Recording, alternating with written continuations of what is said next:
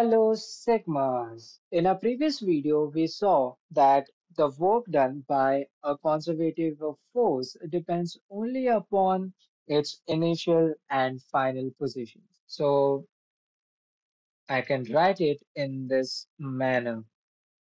From RA to RB would be equal to a function of RB minus a function of Ra.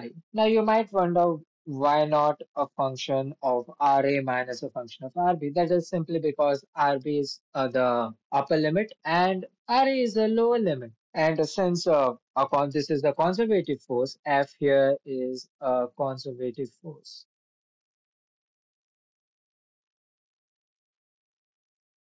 It only depends upon Rb and Ra, and hence you are going to get an equation of this form. And in fact, let us call these functions f of r equal to, now these are vectors, okay, they are going to depend upon the position vectors. So let us define f of r equal to minus u of r for historical reasons, right? Then this equation for the conservative force will look something like this.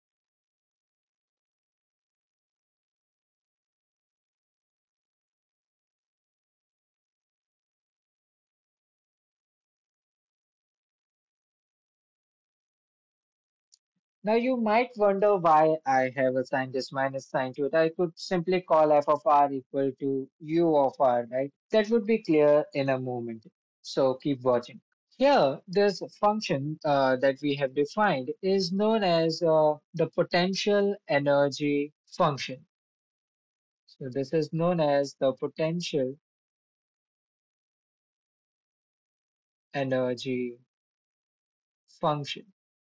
Now we also know that this is nothing but WBA, right? The work done by the particle in moving from A to B. That is also equal to the change in kinetic energy. That is its kinetic energy at B minus its kinetic energy at A. And if I call U of RB as UB and U of RA as UA, then this would simply be equal to minus UB plus UA.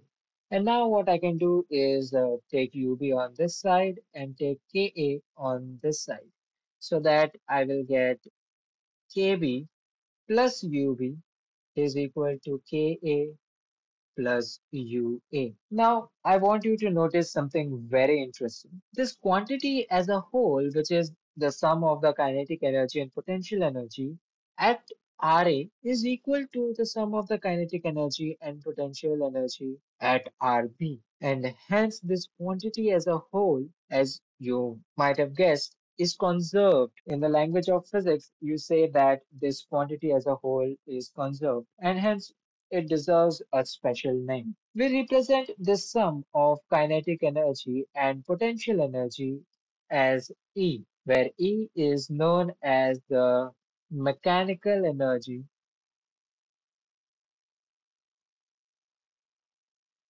of that body. And hence, this is our golden conservation principle. This is the conservation of mechanical energy. That EB, that is the energy at B, is equal to the energy at A. In fact, I should say mechanical energy. And in our previous videos, we had observed that the conservation of momentum had a similar form. We had seen that P of A was equal to P at B if the net force or net external force on a body is 0. Similarly, over here, we can see that EB is equal to EA for a conservative force. In fact, this holds also for non-conservative forces, but that is for another video. And in fact, I want you to notice another interesting thing. That is, let me write the equation again. Right, we had that the closed line integral of f dot dr was equal to ua minus ub, and this went from Ra to Rb. And now I want you to notice a very interesting thing. What if the particle started at Ra and it went on to take a very weird path and it returned back to I. That is, what is the work done around a closed path for a conservative force? And from here, you can easily see that for such a case, I will get UA and UB is the same point. That is, its initial and final points are the same. And hence you get UA minus UA, which is 0. And in fact, this integral for a closed path can be written something like this. F dot dl. This is known as a closed line integral.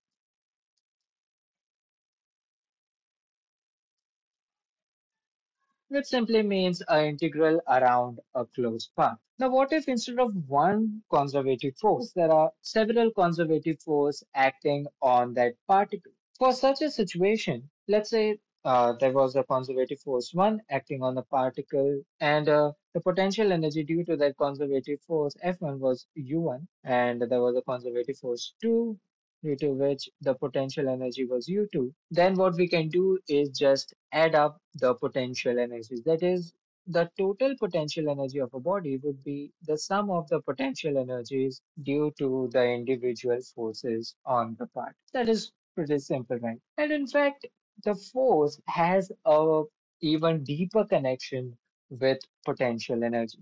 But that is going to be the topic of my next video. Till then, do not forget to subscribe to my channel and like this video. Thank you for watching.